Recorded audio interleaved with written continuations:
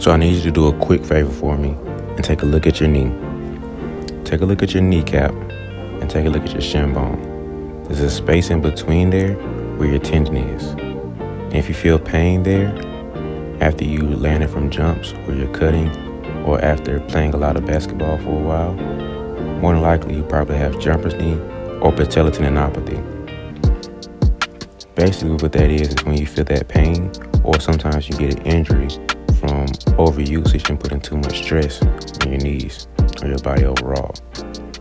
From this stress, you can get tears and inflammation, you can get swelling, or that stiffness, that little weird feeling you get when you can't bend or straighten out your leg like you need to.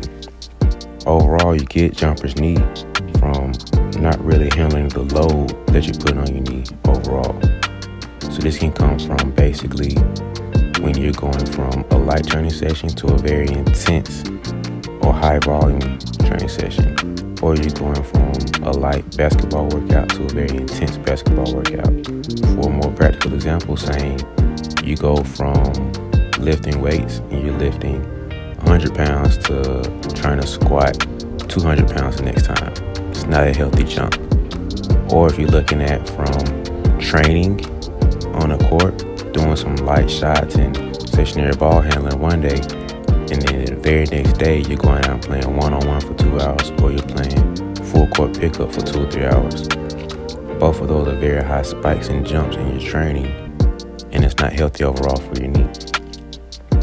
It's best if we go from a light training session to a little bit more intense and we progressively overload. So if you're in a weight room, you're adding 5 pounds instead of adding 50 pounds. If you're training on the court, you add 1 day of one-on-one or 1 day of playing, and you only play for maybe 30 minutes. Just depending on what your body can tolerate and what you've been doing before. When you have a very high jump and spike in your training intensity and training volume, and you're adding way too much too soon, that's when you start feeling this pain and you have these injuries. So I think we have to be more strategic and smarter about having our bodies adapt to these workouts and adapt to the stimulus that we're adding to our bodies, rather than just making these crazy high jumps and spikes. And being aware of improper loading, and it comes down to more of the mechanics.